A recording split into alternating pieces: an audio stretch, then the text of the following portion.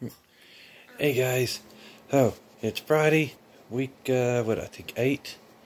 So, we got to go read Matthew chapter 15, verses 29 through 39. I guess it's 11 verses. I have bad math.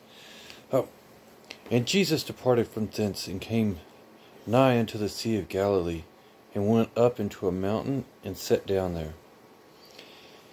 And great multitudes came unto him, having with them those that were lame, blind, dumb, maimed, and many others, and cast them down at Jesus' feet. And he healed them, insomuch that the multitude wondered when they saw the dumb to speak, the maimed to behold, the lame to walk, and the blind to see. And they glorified the God of Israel.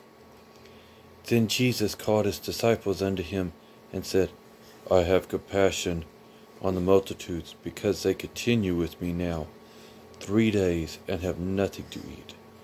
And I will not send them away fasting, lest they faint in the way.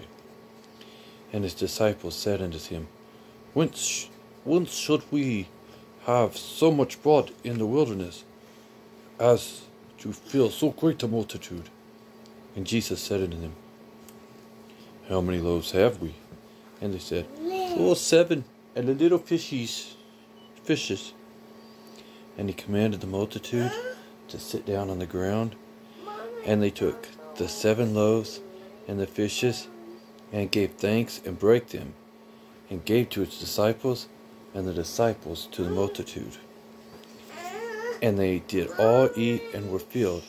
And they took up the broken meat that was left, 7 basketfuls. And they that did eat were 4,000, besides women and children. And he sent away the multitude, and took the ship, and came to the coast of Magdala. That finishes up chapter 15, and finishes up the week. So I see you Monday. You guys have a good weekend. Bye.